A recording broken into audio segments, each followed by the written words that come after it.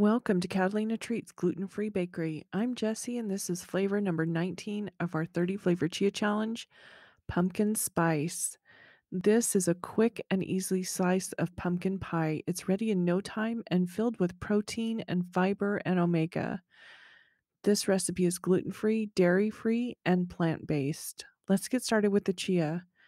Add 4 tablespoons chia to 1/2 cup almond milk. Stir that for a bit and let it gel.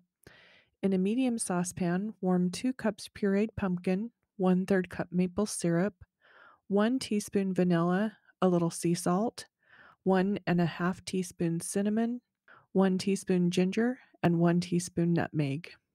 Get that all mixed together well and let the flavors warm and blend for a bit. Add in the gelled chia and stir well for a couple minutes. When it's all stirred up, remove it from the heat and get it in the refrigerator to cool.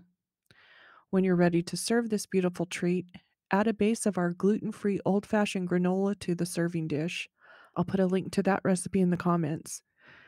Add in a layer of pumpkin spice chia and top that with coconut whipped cream.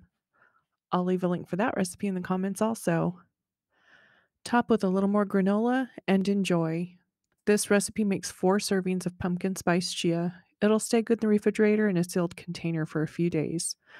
I hope you like this quick and easy recipe. It's great anytime you need some pumpkin spice in your life.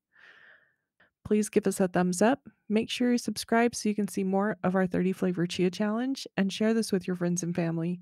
We're always creating great new recipes at Catalina Treats Gluten Free Bakery.